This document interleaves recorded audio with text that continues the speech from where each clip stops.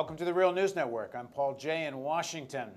The conflict, or potential conflict, between the United States, Israel, and Iran seems to be heating up. First, Iran has naval exercises and threatens to close the Straits of Hormuz in retaliation for tougher sanctions on Iran. Then, an Iranian scientist is assassinated in what can only be called an act of terrorism. Most people are speculating, most pundits and analysts are speculating that this is an act by Israeli Mossad or American intelligence agencies, or both. And then war games planned between the United States and Israel. Major war games called, get this, Austere Challenge 12 is the name of the drill. Well, now all of a sudden they've been canceled, we're told, because they don't want to heat up or intensify the conflict with Iran.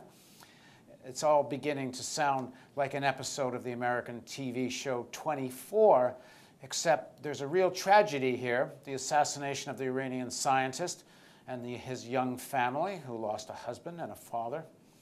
Now joining us to talk about all of this is Gareth Porter. Gareth is an investigative journalist and often contributor to the Real News Network. Thanks for joining us, Gareth. Hello again, Paul. All right, so I guess make some sense of all this. I guess let's pick up start the story with the assassination of the Iranian scientist, and then I guess we get to the cancellation of the war games. Well, the assassination program in Iran has been going on now for a few years, and what is really very clear about this, first of all, is that the Israelis conceived the idea. They're the ones who've been carrying it out. The Israelis had the idea, they sold the idea as somehow slowing down the Iranian nuclear program by hitting the nuclear scientists. But in fact, it's become quite clear that what they're doing here is not really slowing down the program, because they're not really killing dozens and dozens of scientists. They're killing a very few scientists, and they're doing so in a way that suggests that what they really want to do is provoke Iranian ire at the United States in particular. Well, listen, Gareth, before we get into that, just back up a step. How do we know it's clear this is Mossad, Israeli? We know Iran has accused Israel, United States, and Britain of being involved in this. How do we know this is Israeli? Well, there has been a series of reports here that really nail this down in the last several days. Eli Lake reported for the Daily Beast a few days ago that Mossad agents were bragging, actually, at the margins of a recent, what they call a strategic dialogue between the United States and Israel, which took place in December. Saying, talking about, how it's not a good idea for someone to be associated with the Iranian nuclear program these days.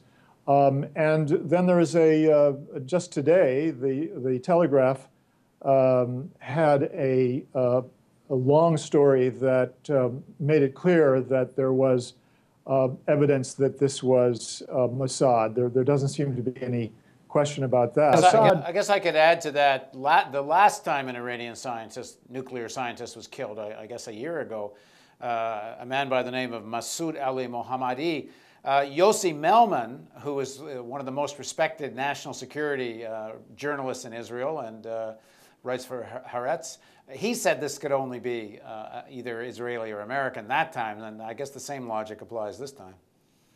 Yes, and of course, then I think we have the American response to this latest assassination in Tehran, which was that both the Secretary of State, Hillary Clinton, and the spokesperson for the National Security Council issued really unprecedented denials, very vehement denials of U.S. involvement in this assassination or any other assassination in Iran.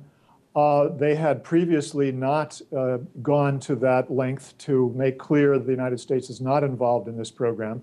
But it seems now that the Obama administration has concluded that Israel's strategy is indeed one of primarily trying to raise tensions between the United States and Iran with the intention of hoping that there will be an incident that will spark off escalated violence and ultimately a war between the United States and Iran. The last time we talked about this, not just last week, it was after Leon Panetta, the Secretary of Defense, and we kind of had spoken on a television show, Face the Nation, and we parsed his speech. And one of his answers when asked what would the United States do if Israel attacked Iran on its own, he was very specific, saying we would defend our forces, not we would defend Israel. And you and I talked about the implications of this. And I guess if you put that together with the possibility of thousands of American troops being in Israel during this exercise, they would be a hell of a target if Israel did launch such a strike. And then the next thing we know is they cancel the game. So what do you make of that? I'm not that cancel the games, the war games, I should say.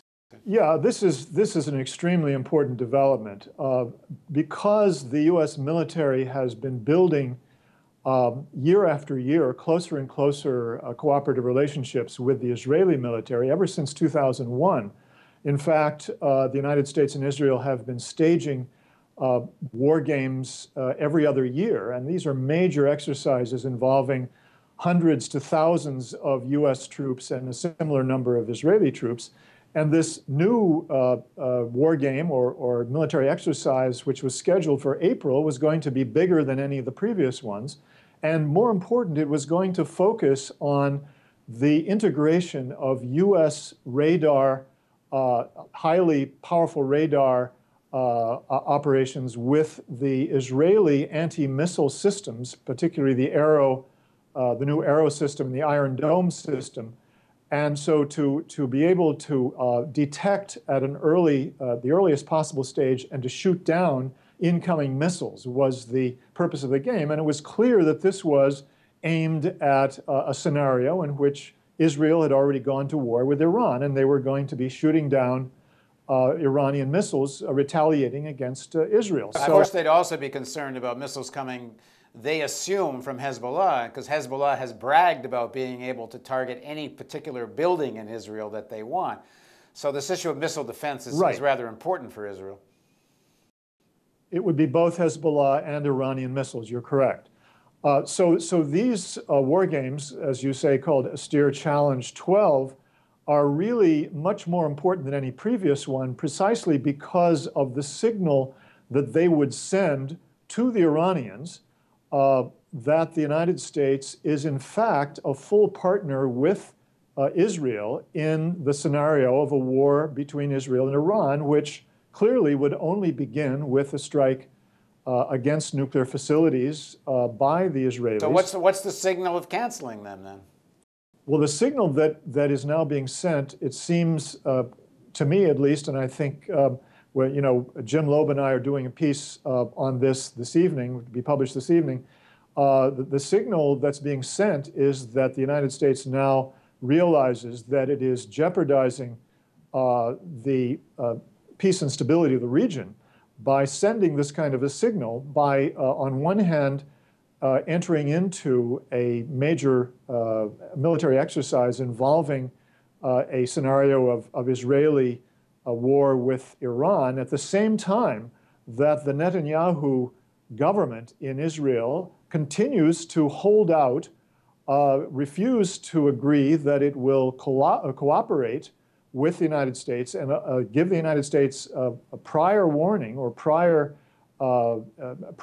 information about any plan to attack Iran. And of course, the importance of that is that means that the United States would have a harder time or would not be able to exercise a veto over an Israeli attack, which in the past it was understood the United States would be able to do that. So on one hand, the United States, in the scenario of participating in this game, would be seen as a full partner, while at the same time the Israelis were threatening an attack unilaterally and dragging the United States along with them. So have we heard from the Republican Party at all yet on this? I mean, is this going to now be Obama abandoning Israel and the rhetoric as such? Well, I think it's very possible that could be a theme that you would hear from particularly Newt Gingrich, who is extremely close to Netanyahu, who shares an American neocon Jewish big money bags figure with Netanyahu, Sheldon Adelson, and who is obviously somebody who is ready to pick up the most extreme pro-Israeli and anti-Obama themes. So yes, that's quite possible that we'll hear that. But I think what is important here is that the Obama administration has understood the danger that it has put itself in by this degree of military cooperation in the absence of getting the Netanyahu administration to agree that it will no longer threaten to carry out unilateral action against Iran. Well, I guess we'll see how this all unfolds.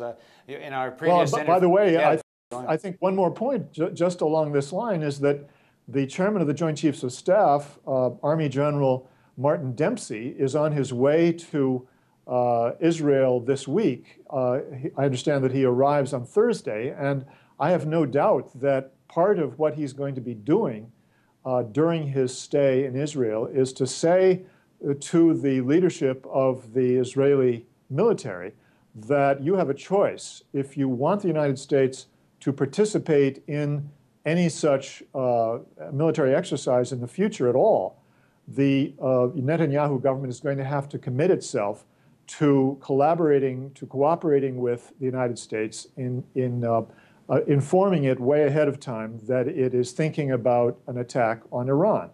That is, of course, what the Netanyahu government does not want to do, because it knows that it will then be subject to a political veto by the US government. But that, I think, is the implication of this decision, despite the fact that, by the way, both sides have apparently used the cover story that this was a mutual decision based on the desire of both sides not to heat up the tensions with Iran. Well, I guess if you're sitting in President Obama's chair, looking at on the edge of the unraveling of Europe and perhaps triggering another global financial meltdown, if you were to add to that an attack on Iran and the closing of the Straits of Hormuz and the price of oil going through the roof, that would almost be a perfect storm, assuming you're trying to get reelected in 2012.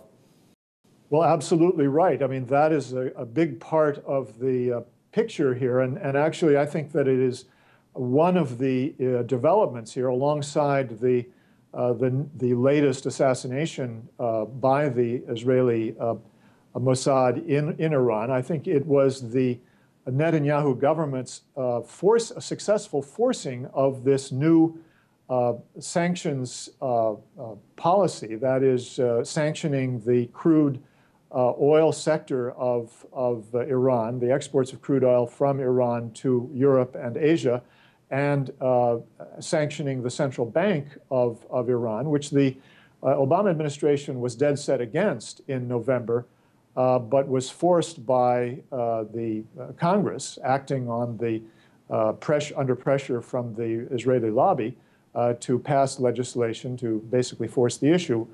The Obama administration had to go along with that, but clearly it was not happy with that, and I think that was part of the reason that Obama has come around to the conclusion that it's really time to push back against Netanyahu. Thanks for joining us, Gareth. Thank you, Paul. Thank you for joining us on the Real News Network.